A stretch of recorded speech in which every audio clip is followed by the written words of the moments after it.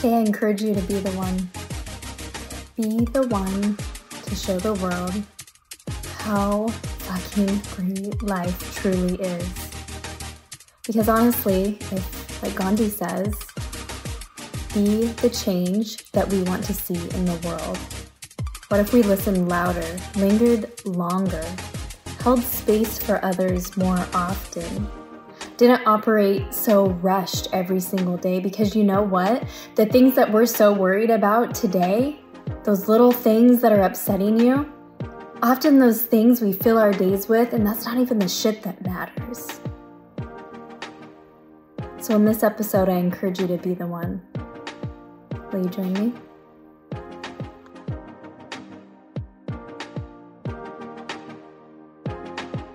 Welcome to the Permission Slip podcast, where I, empowerment coach, mindset expert, and holistic nutritionist Carmen Oling, share with you the tools, conversations, and resources you need to write your own permission slip, take massive action, and become obsessed with your own life.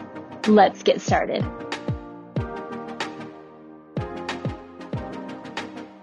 We're going to dive right in today. This episode is being recorded real time after the most recent tragic event in our nation, the elementary school shooting in Texas. And I feel like this is happening so often that even myself, I'm a culprit of this. We're becoming so emotionally unavailable and unattached to these horrific things that are happening. And so this morning I sat and thought and prayed in my meditation. Then I went on my God walk, which I've been doing these God walks, which is basically a walk for whatever duration feels good, feels in flow. And I either listen to nothing and I'm just in nature. I listen to a sermon or I listen to music so instrumental music. And I just talk to God on the walks. And I asked for guidance around what is something that I can do, that we could all do as a collective today that would make a difference. And on my walk, I didn't really get a lot, but I just said, just show me, show me, use me, guide me, speak through me. So I started thinking about it and my energy was really low. I didn't want to go to the gym. I didn't want to do all of these things. And I was like, wow, this is really affecting me. And this is really affecting all of us. Not only the families that this has happened so tragically to, the thousands of families and the increase of this happening. But what can we do as a collective? Like, how can we start today doing something? And I was texting with Joel and telling him how I was feeling and asking how he was doing today. And then the quote from Gandhi came up. And that quote is, "Be the change you want to see in the world." Then I instantly got this hit of be the one. If you've heard me speak, or even on this podcast, I often say, be the one. I want you to design a life that feels so good to you, where you're letting go of all the shoulds and need to and comparison and judgment and worry and fear. And you're designing this life that feels good to you. And I encourage you to be the one to show the world how good life truly is. And you might be thinking, like, why are you saying that now? This is such a tragedy. But what if more of us as a collective came together in this energy of loving life, of not being in judgment and comparison of each other and ourselves, having less fear and anxiety, having less time to stress and be overwhelmed. Because guess what? Right now, I want you to think about the things that you're most stressed about every single day. And guess what? Those are the things that don't even fucking matter. Think about it. And I'm not immune to this either, even though I coach on this all the time. Sometimes we just get wrapped up in our lives and the things that are going on. So be the one to show the world how great life truly is. You're going to uplift yourself. And when you uplift yourself, you uplift others around you. And when others are uplifted, then it's like a fucking ripple effect. And they uplift others as well. And so when I got this little nudge, I thought, I should just record this on the podcast. This could be a catalyst and a platform that I can use in order to encourage all of you to start doing this as a collective. So we could start healing individually as our families, as our communities, and as our nation. So I thought, what are some key things? Like, what examples can I give? So I sat down with my journal. Yep, I'm always talking about journaling. Sat down with my journal and I wrote out a list of things that came up that I do in my life and some new things too. And I want to share those with you as an example. The first thing is to have an intention each day to create white space. What white space is, it's time in your day where you're not like back to back to back to back. You're building your day that feels good to you based on the energy that you have available, not the number of hours in the day. So you're not scheduling a meeting at 1 to 2, and then 2 to 3, and then 3 to 4. That's an energy of control and lack and pushing and forcing. What if you did a meeting from 1 to 2 and then you had an hour off and then you had a meeting from 3 to 4 or whatever that might look for you? Because then you have that white space. You're not going to be rushing. And in those spaces of white space is when you can actually take the time to connect with others around you. Because we have to let go of this idea of social isolation and self-isolation. Self-isolating affects 3 out of 4 women today. And the pandemic didn't make it any worse, especially the ones that, like us, that are going after our goals. When something challenging comes up, we go inward, we work harder, we do more, we're going to figure it out. We just slap a positive affirmation on it instead of reaching out to somebody and talking about it. And it builds more fear, anxiety, judgment, and comparison, because then we hop on social media and then we see what someone else is doing. Although guess what? They're fucking struggling in the background too. They're just not talking about it. And we think we should be doing more. We should be doing that. Joel said earlier this morning, fuck it, let's just delete all social media.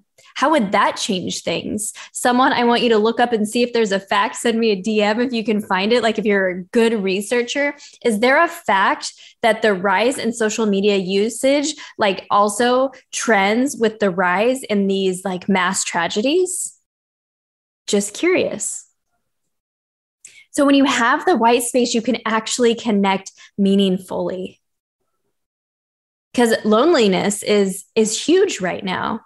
And guess what? You can be lonely and be surrounded by people.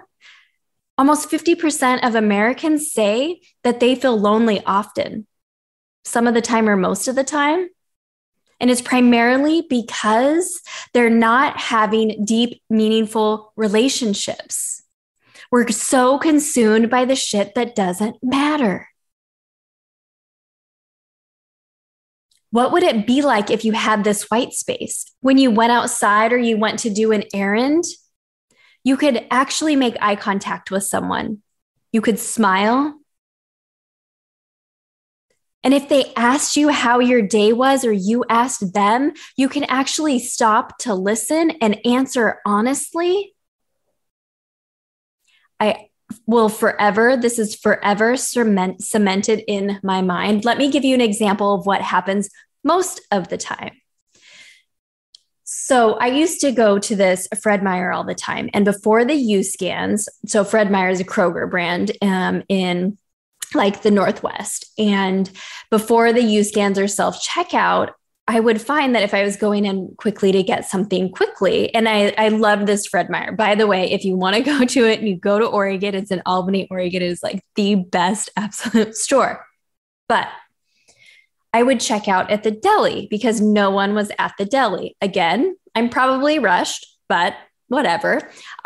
I wanted to see how I always want to see how people respond or like say goodbye or say thank you.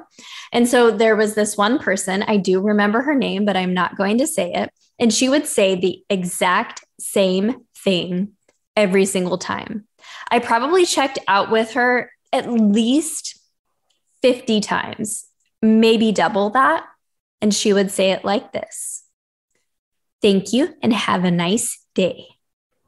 And while it was nice, I don't think she was really paying attention to what she was saying.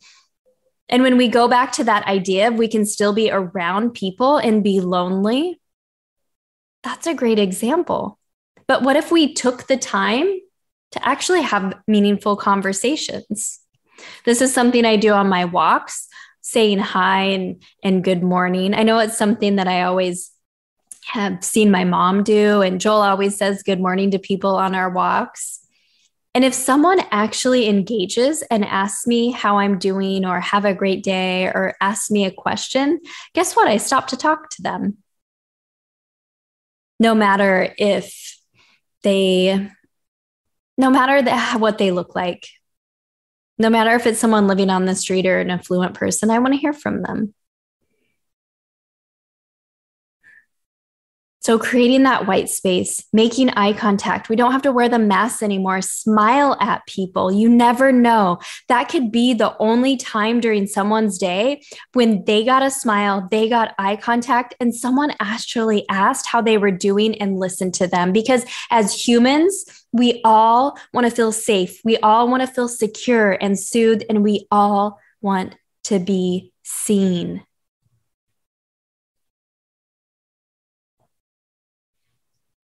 A few other things that I wrote down was letting go of the constant consumption. We are constantly consuming. And even though you might think that it's a positive thing, like a podcast for personal growth, or looking at someone's Instagram that's, motivating to you, it really builds in our subconscious that anxiety, that judgment, that comparison. So if we can stop consuming as much as we consume, and let me tell you, the news is just all fear-based. We need to stop watching the news. I want to know what's going on, but they're being paid to perpetuate fear. And even if you don't think it's affecting you, it's affecting you subconsciously. So what do we want to seek? We don't want to just seek knowledge because that's just putting more shit in our brain. We want to seek wisdom. Wisdom is the application of knowledge. The application of knowledge means that you learn something and then you take action on it. We are all here as a collective to help one another. People need people. It's time we all start listening to that voice inside of us, that inner knowing, to the nudges that God is putting on your heart and taking action on them. And start living a life that feels good to you, not one that just fucking looks good on the outside.